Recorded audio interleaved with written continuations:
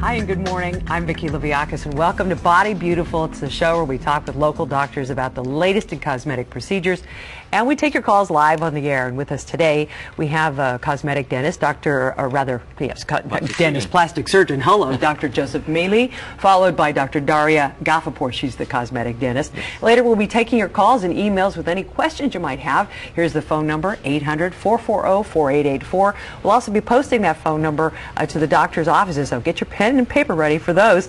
And before we get started, our disclaimer: any advice we give you today, obviously you're going to want to consult your own physician. Okay, let's jump right into it. Welcome, doctor. Thank you for having me. You know, we had a chance to chit chat a little bit off stage, and what I find just fascinating, you're plastic surgeon. You've done a lot: reconstructive, burn. What got you into this in the first place? Well, plastic surgery is a wide open area. The thing that got me interested originally was hand surgery, which has not as much to do with what I'm doing now as what got me interested.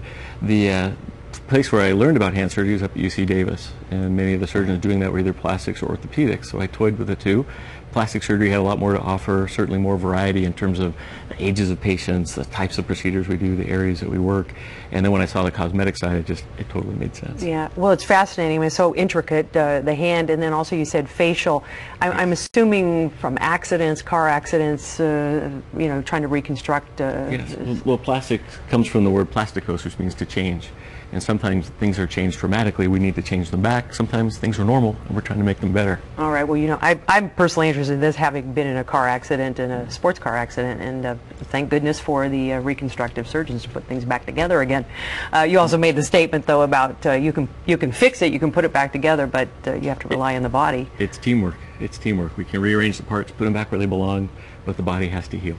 All right. We are talking about beauty here. Now, a lot of people, you know, are interested in this extreme makeover. I'm going to go ahead and jump right into that. A couple of procedures, you know, is it possible to do more than one? Is it advisable to do more than one procedure? It certainly is possible, and there are several procedures that really are complementary. When you put them together, the results are better than the two parts separate.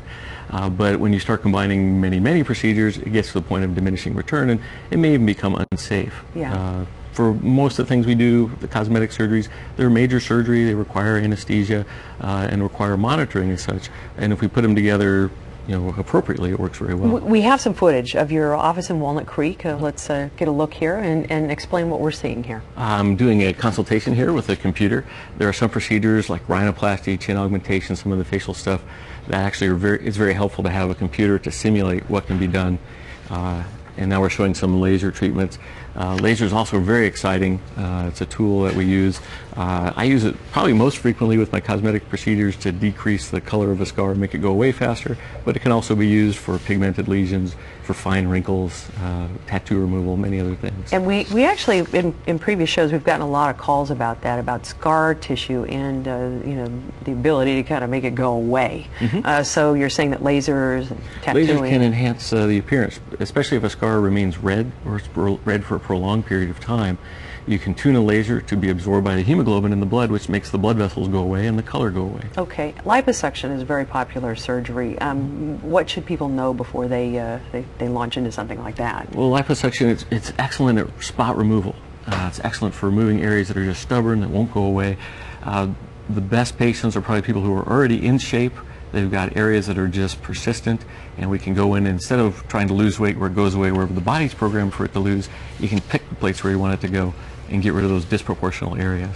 Okay, and for more information, for folks who want to call your office directly for Dr. Mele, you can dial 925-943-6353 or go to drmele.com. We'll be taking your phone calls. The phone lines are already lighting up, and with any questions you might have about cosmetic surgery with Dr. Mele when we come back on Body Beautiful.